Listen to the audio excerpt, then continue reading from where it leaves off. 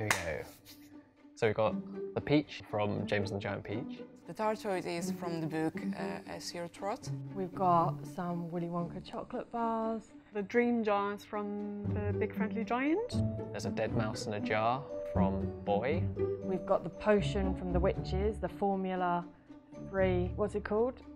Formula 86. Paintings, which were replicas of the paintings that Mrs. Fox did in the film. I had to make the foxtail, which isn't actually connected to Mr. Fox, because if you remember in the film, he got it cut off. Roald Dahl's suitcase that he used purely as a footrest, which was quite fun. And we put in the dream trumpet from the BFG as well. Here we are in the model making department at the National Film and Television School, where my students are working on a display model which celebrates the 50th anniversary of Roald Dahl's fantastic Mr. Fox. So we did a visit to the Roald Dahl Museum in Great Missenden, where we had access to the archive. And then we started thinking about Roald Dahl's writing shed, which is where he created almost all of his stories. And we thought it would be quite nice to build the interior of that shed. The initial idea was inspired by Roald Dahl's hut, but also the Wes Anderson film. And in the film, there's lots of kind of shots of kind of 2 tiers, so we thought it would be a fun thing to play with in a kind of 3D format. So we've got the hut, we've got a burrow underneath. One of the model makers, Claire, came up with the idea that we could do Roald Dahl's writing hut being burgled by Mr. Fox himself. That way we get loads of kind of meta-textual references to Roald Dahl's wider work, whilst also keeping it very in the spirit of Mr. Fox. I have 10 model making students, and at the end of the 5-week period we have to have a finished display. You come up with an initial idea and you do a sketch, and then from that we made a maquette from foam board. So anything that's a preliminary dimensional replica of what we're actually going to make is always called a maquette. So we do it with puppets, we do it with sets, and it's just a way for us to figure out what works size-wise, what works angle-wise, and just if it's interacting with characters or objects, how they all kind of fit together without actually having to make them first. And then we create a massive prop list with key items that need to be in the set. We talk amongst ourselves, work out who would like to do certain items, put small teams together who can work on construction. And then we started on the base and the walls of the actual model, so we made those from MDF. I also counted the bricks and worked out brick sizes for the base. So we decorated the plinth to look like the bricks that make up his writing shed. The bricks on the plinth were laser cut out, so we had a team of us sat there hand weathering them. The biggest part I did was I actually carved out the cave where Mr. Fox's base. I also painted it and texturized it, so that took up a lot of my time, but I really enjoyed it.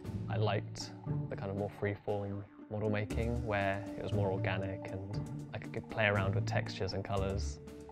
But that was obviously then passed on to other people, where it was kind of dressed with roots and the little items were added to it. So it was nice kind of collaboratively to see it all come together. I mainly worked on the floor.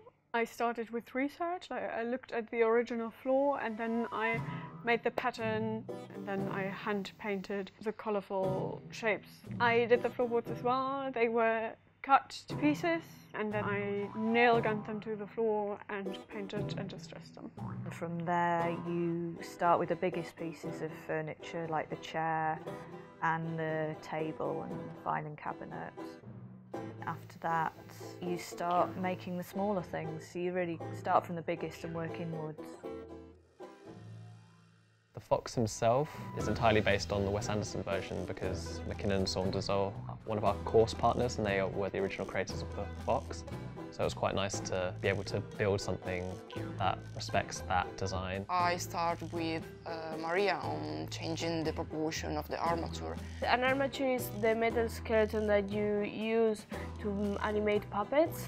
We cover it with some foam for the shape of the body. After that we start to work separately. She started to sculpt the head. You mold this head. And I did some molds of the feet, like this one, and the hands as well. So yeah, after you cast the hands and the feet, you need to cut all of the silicone extra and sand it for a natural hands without any lines.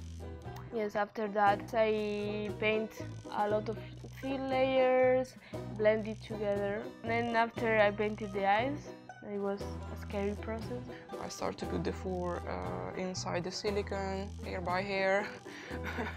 It was quite a long process. After that, I did the costume.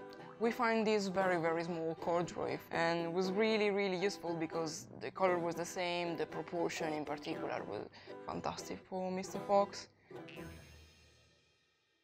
I think some things had to be made from scratch on the last day and some things were nearly finished. And No matter how much you plan, the last day is always a bit hectic. But we really clubbed together as a team and we helped each other out, and it's a really good feeling when you step back at the end of the day and you've all done a hard day's work and you can say, that's our model, and it is a benefit when it looks good as well. So I think we did a good job on this model, and we should be proud of it.